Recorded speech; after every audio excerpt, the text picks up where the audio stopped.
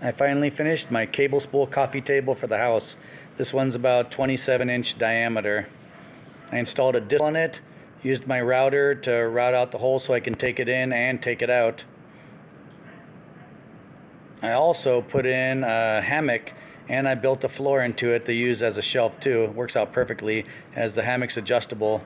I used my router to cut the hole so that disco ball can come in and out, so I don't have to leave it in there. I bought some 8-inch metal T-hinges and bent them so they match the curve, and it worked out perfectly. And then I installed a knob and I installed a magnetic lock on it too. It's pretty cool. Alright, check out some of the work we did to get these made.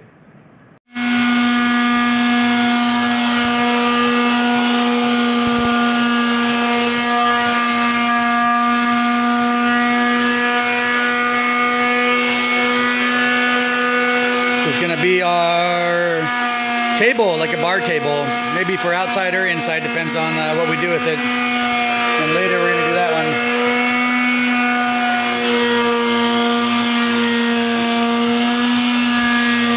one. We did a lot of sanding to get this ready. We used GI plastic varnish in the oak color, but before that we applied a sanding sealer. So sanding sealer first, then we mixed a little bit of paint thinner with the oak and put on our first coat here. It's a lot easier once we took it apart. I was able to use my planer to get everything smoothed down, and then we sanded everything again just to make it even smoother.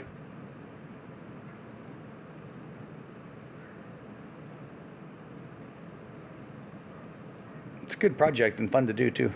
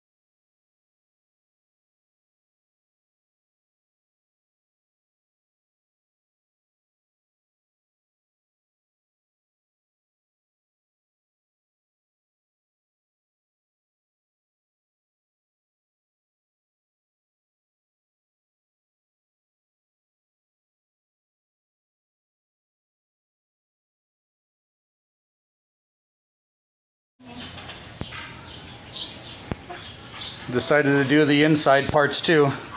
These are the slats that'll go in the, or actually the slats that'll go in between the two top pieces. Not gonna sand them, just going to put sander, what's this stuff called? Sander sealer, and then the varnish on it, and that's it. Want to keep them rough looking. Here's what this looks like after one coat. We'll probably put 3 coats on this all together. Trying to get a nice oak look from what are probably pine boards. And we're gonna double this up and make a stand-up bar next. After we finish our table, we'll probably put this one inside the kitchen. Teach your wife a skill, guys. Good job, baby. So easy, she says. See that? A #1 helper. Here's my other table project I was working on. This is from a 42-inch spool.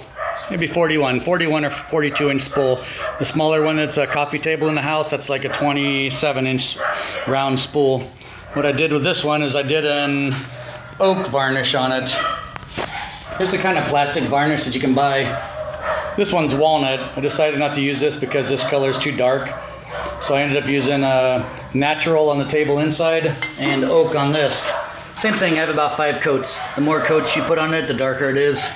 The cool thing about this table is I used my router, cut out a big hole right here, and I can just pop out, and I can just pop this out.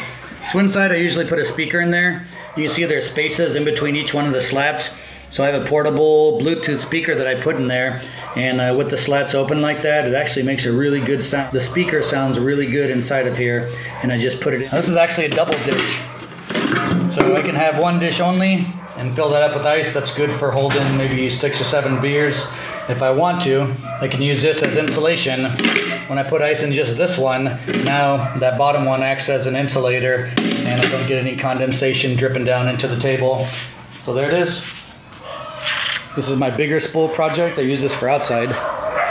We've got a nice area to sit down outside, and I'm just now finishing it up and getting it ready. Like I said, if you like that color, that's oak and the plastic varnish that they sell here in the Philippines. Here's one more thing I did with this table, because this spool's a lot bigger and heavier.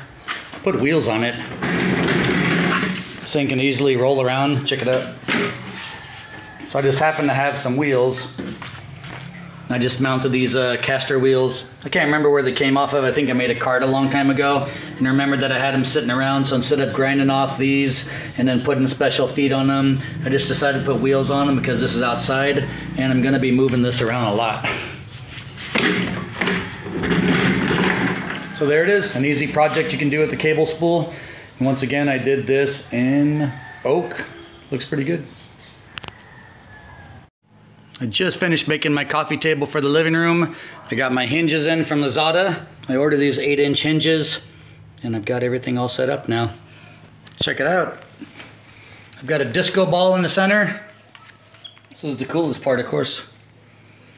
Use your remote control for only 199 pesos on Lazada. You hit your on button, and you got instant disco party in the house. And of course, this can be taken out too. You don't need to have this in here. This can come out. I made it so you just unscrew the screws on the side here, and it'll slide right through the hole down there. But it's a nice centerpiece. What I did here is I bought some hinges, and then I bent them so they fit the shape. These are 8-inch T-hinges.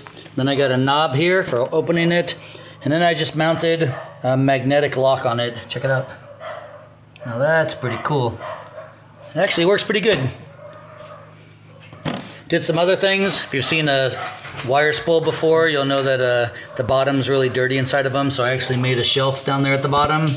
And then I made another shelf here. So I got some canvas, sewed it, and then used, what did I use? Paracord to tie it. So now I've got a little hammock.